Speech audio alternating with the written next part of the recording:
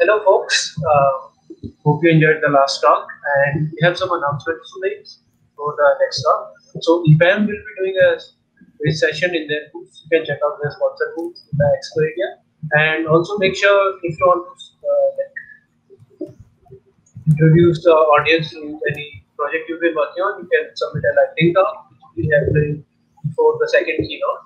And now our next keynote, we have Fernando Mansuri Ashikaga here. He's a PSF fellow member and a professor at, and he's, sorry if I butcher this name, FATEC Sao Jose dos Campos University. And he also created the first Brazilian course for teaching Python programming, which is called Python for Zombies. And today he'll be telling us about the difficulties in teaching programming courses remotely during this pandemic. So, Fernando, you can go ahead with your talk. Hi, my name is Fernando Masanori from Brazil. As a bit earlier here, I am a computer science professor at FATEC, in Portuguese, FATEC, one of the public universities in São Paulo state. You see at the first slide my website with all my contacts and the URL of slides here.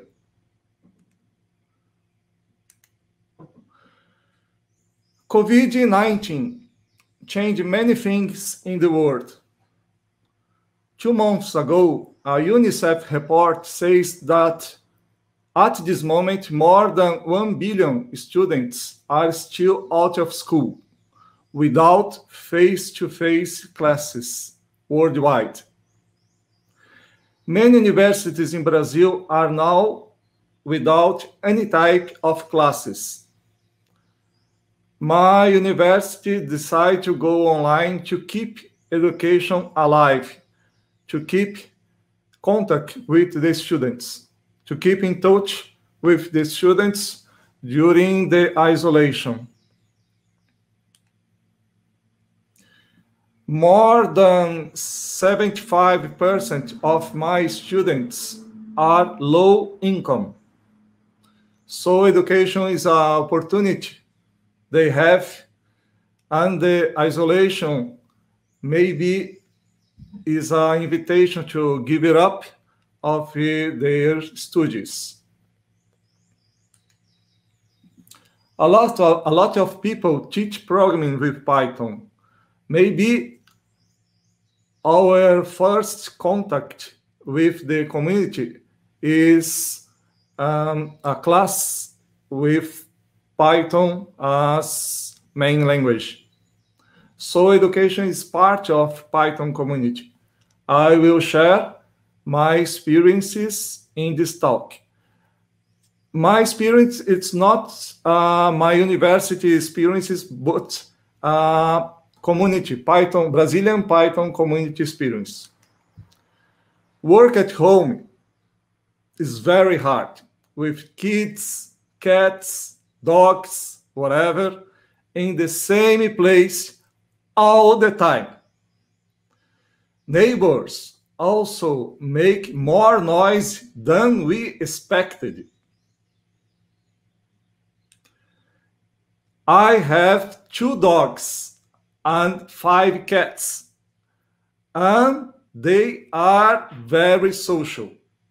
Whenever they heard me talking with the computer in my classes, they wanted to participate.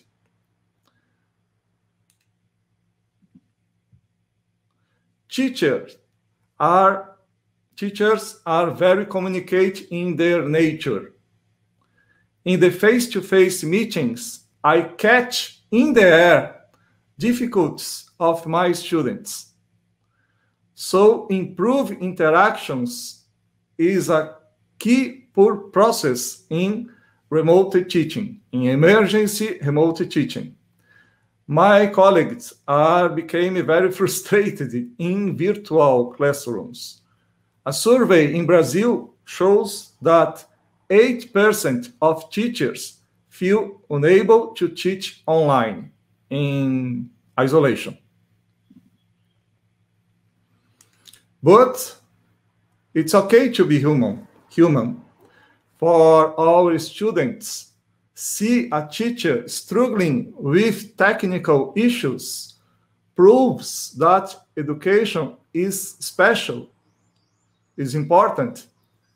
Behind the screen, there are someone that thinks the education worth all these efforts. I have a static YouTube channel for flipped classrooms.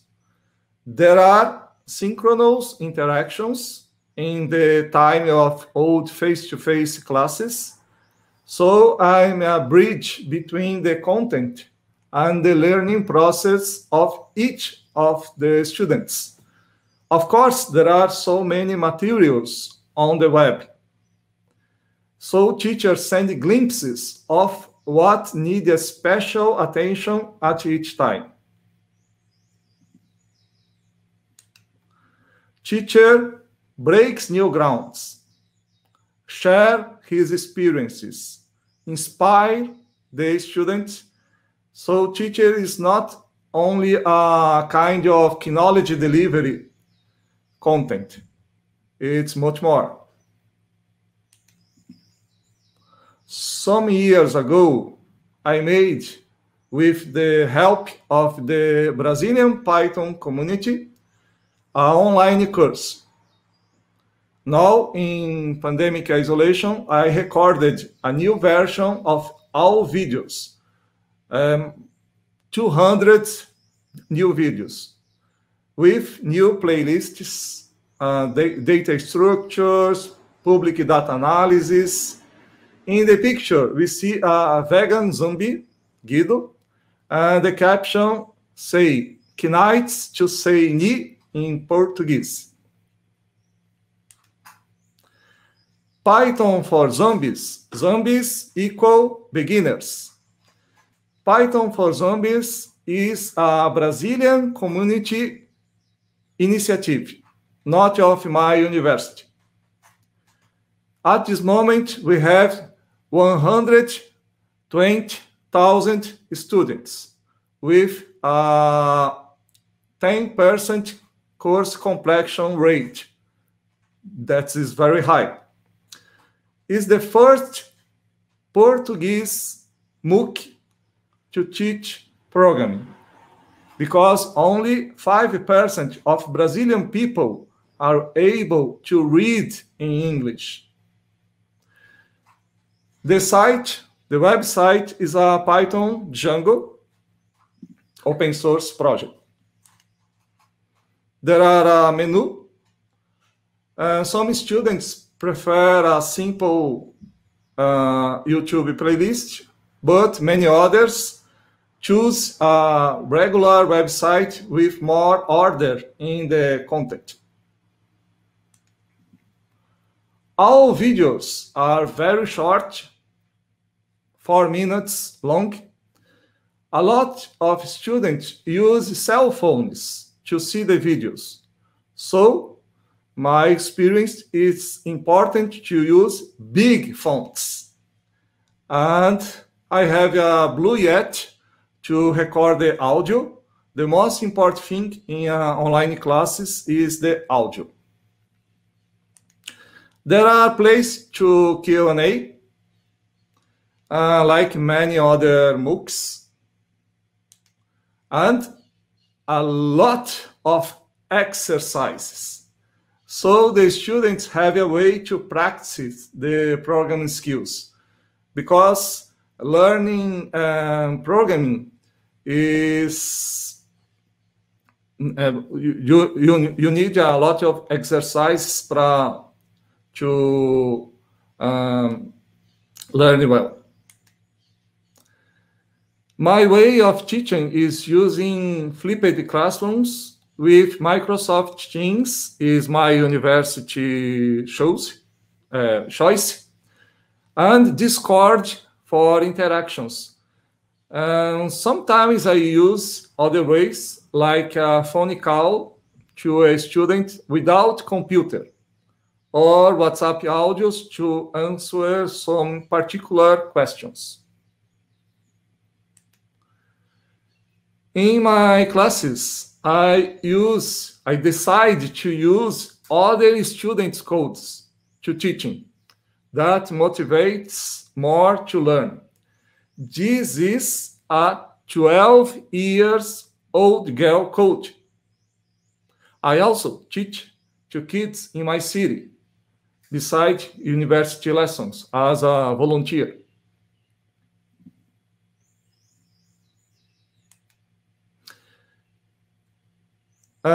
This is a code, Chinese Caesar cipher code, another 12 years old girl code, this time using Unicode in Python 3.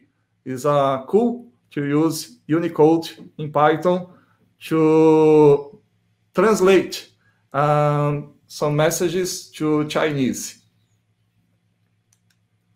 And the answer is 42. Hitchhiker's Guide, Galaxy Guide is a very popular book in Brazil. For students, fun is the best way to learn and pay attention.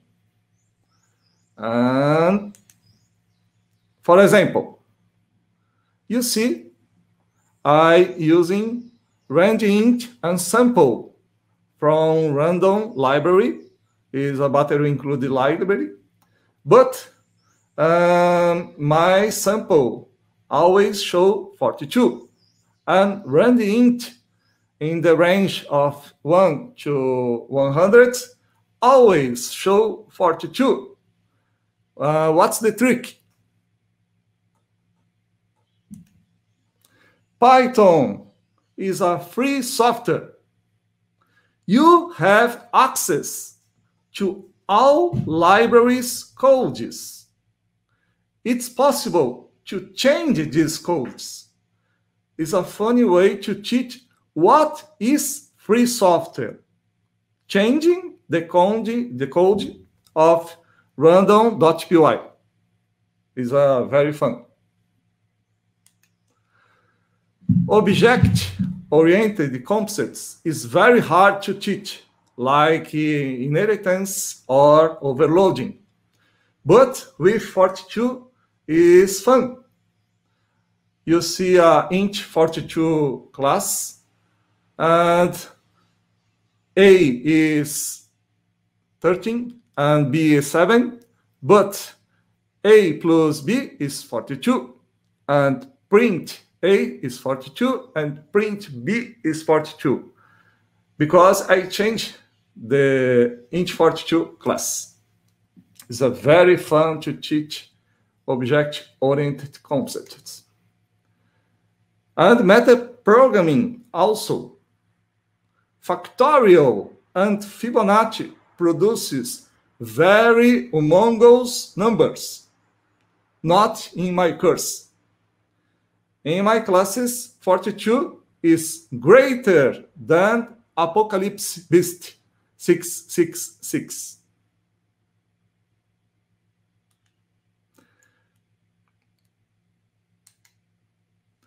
Abstract Syntax Tree is a cool library. It's possible in the future to produce automatic testing with this library. Abstract Syntax Tree is the soul of a language. I change hello world response for 42, of course. So as a kind of glimpses of interesting things to students study in the future. Metaprogramming, overloading, inheritance, also abstract syntax tree. Conclusion. The students have a lot of distraction at home. like a message from a crush in a dating app. So short videos works very well. I record the synchronous interactions to late review. My exams have completely changed, are now a new way to fix concepts to learn more. In Introduction to Programming, 9% of my students concludes the course. It makes me very happy. The Python community are also using my MOOC with 70,000 new inscriptions and 2 million views. The website have independent videos, and we have in the website 4,000 new inscriptions in the last 3 months. And this news makes me very happy, and thank you.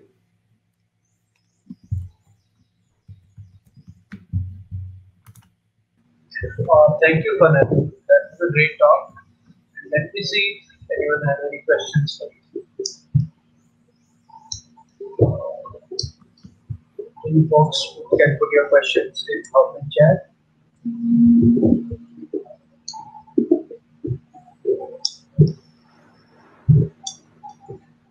So there's like a 30-second delay here at the chat. So let's wait for the question.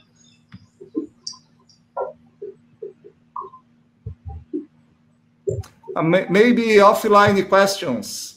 Yes, you can do offline questions. So you can go to the 2020/stage/Hyderabad. Yes. The audience can also go there and put their questions there. You can answer them. Thank you for your talk. Thanks for having me. Bye-bye. Bye. From Brazil.